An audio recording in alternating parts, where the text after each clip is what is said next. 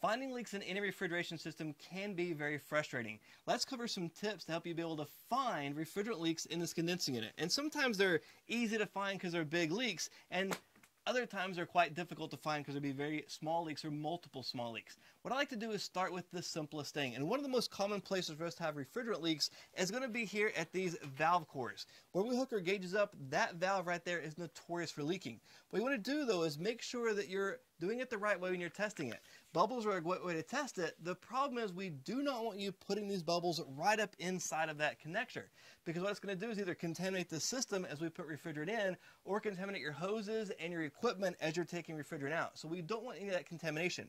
A trick is using a valve cap and taking that valve cap and just barely screwing that valve cap on, just barely, just catching one thread. Now we can put a leak detector all around that valve cap.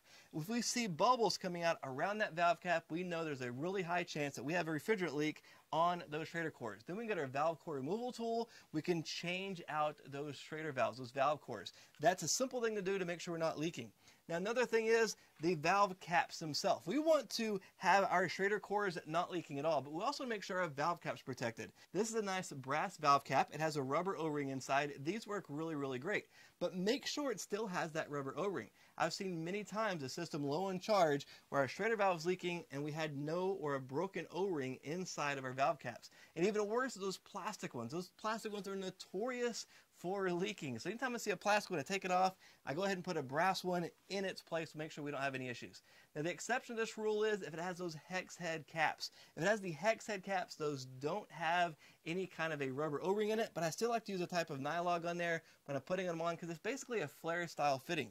When you put those caps on, you thread them in finger tight, then you go ahead and take a wrench, and they actually have a torque spec, but you can actually torque those back down.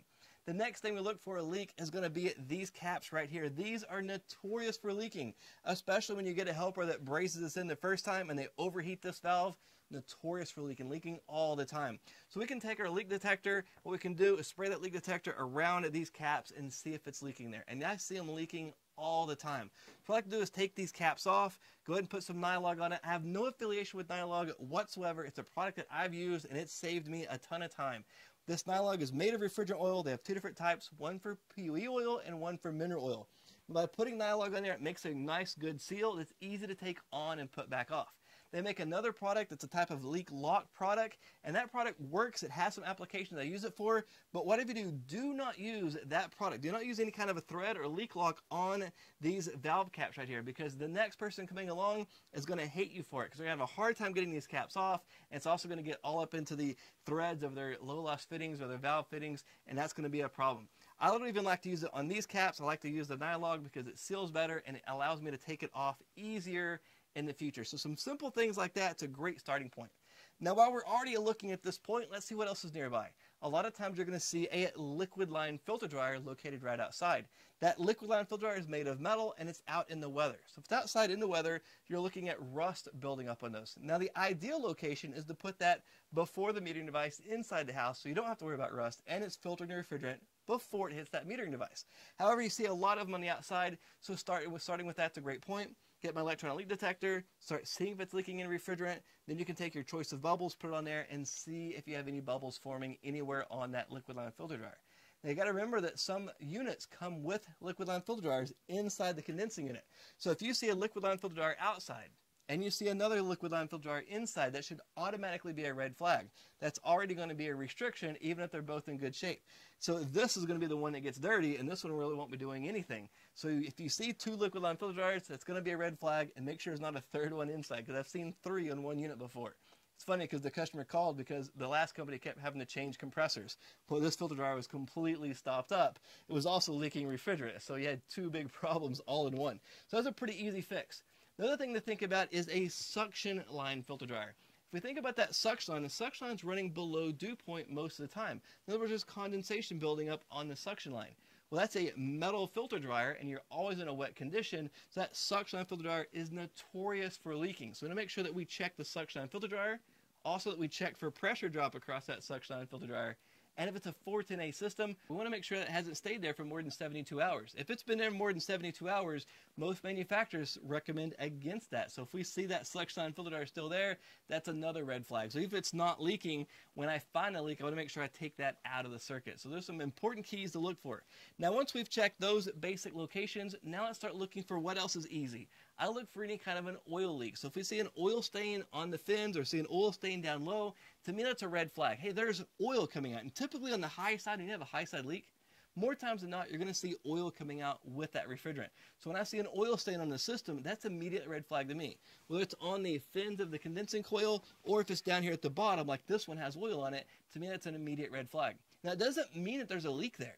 It could simply be on a new system where they manufactured it, they had oil, somebody spilt oil, or where they had a previous leak in there.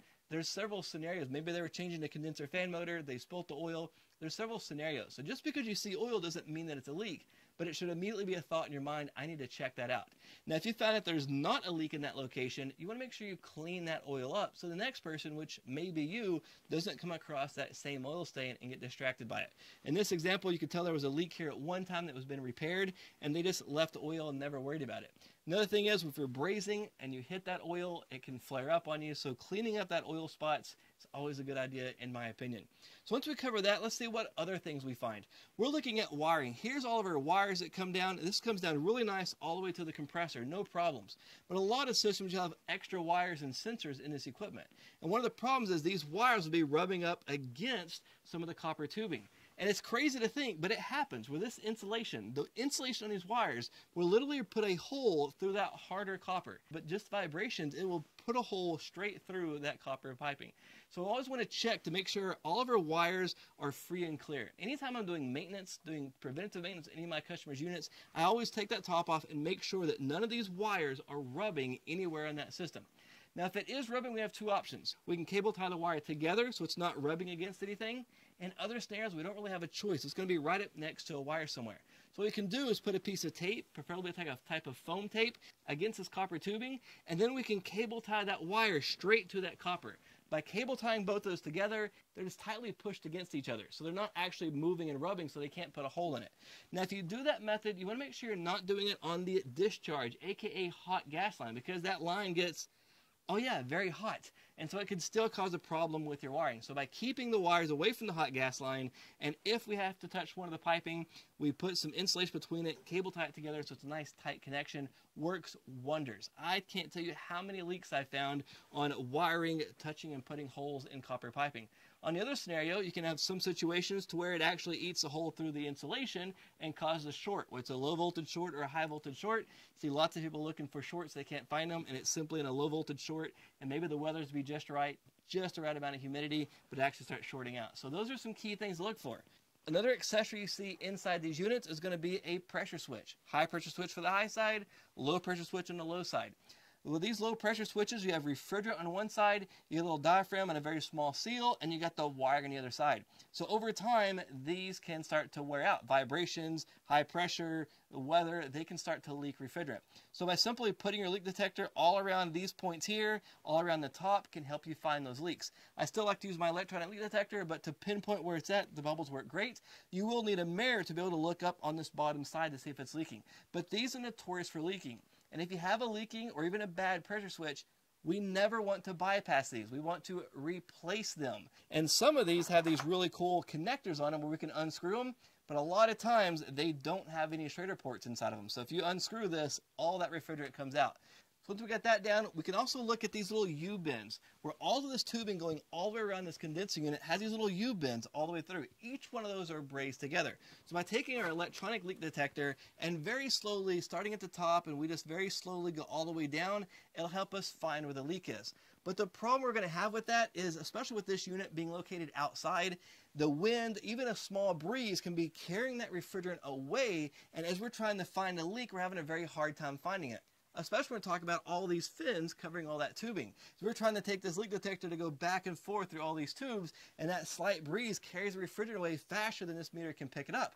So we do have a solution for that also. You should always have a tarp of some type in your service van. You can take the tarp and wrap the tarp all the way around the condensing unit over the top so we're blocking as much of that wind as possible. By blocking that wind, you allow that refrigerant to pool up inside this unit.